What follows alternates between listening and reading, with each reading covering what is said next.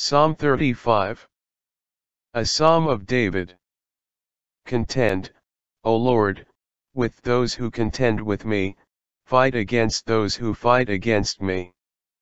Take up shield and buckler, arise and come to my aid. Brandish spear and javelin against those who pursue me. Say to my soul, I am your salvation. May those who seek my life be disgraced and put to shame, may those who plot my ruin be turned back in dismay. May they be like chaff before the wind, with the angel of the Lord driving them away. May their path be dark and slippery, with the angel of the Lord pursuing them. Since they hid their net for me without cause and without cause dug a pit for me.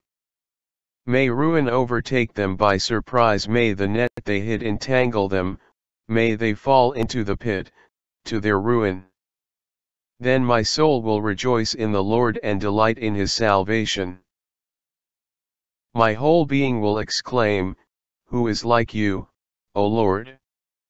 You rescue the poor from those too strong for them, the poor and needy from those who rob them. Ruthless witnesses come forward, they question me on things I know nothing about. They repay me evil for good and leave my soul forlorn. Yet when they were ill, I put on sackcloth and humbled myself with fasting. When my prayers returned to me unanswered, I went about mourning as though for my friend or brother. I bowed my head in grief as though weeping for my mother.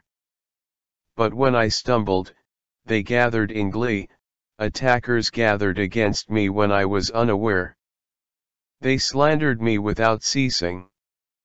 Like the ungodly they maliciously mocked, they gnashed their teeth at me. O Lord, how long will you look on? Rescue my life from their ravages, my precious life from these lions. I will give you thanks in the great assembly, among throngs of people I will praise you. Let not those gloat over me who are my enemies without cause, let not those who hate me without reason maliciously wink the eye. They do not speak peaceably, but devise false accusations against those who live quietly in the land. They gape at me and say, Aha! Aha! With our own eyes we have seen it. O Lord, you have seen this, be not silent. Do not be far from me, O Lord. Awake, and rise to my defense. Contend for me, my God and Lord. Vindicate me in your righteousness, O Lord my God, do not let them gloat over me. Do not let them think, Aha, just what we wanted. Or say, we have swallowed him up. May all who gloat over my distress be put to shame and confusion, may all who exalt themselves over me be clothed with shame and disgrace. May those who delight in my vindication shout for joy and gladness, may they always say, The Lord be exalted, who delights in the well-being of his servant. My tongue will speak of your righteousness and of your praises all day long.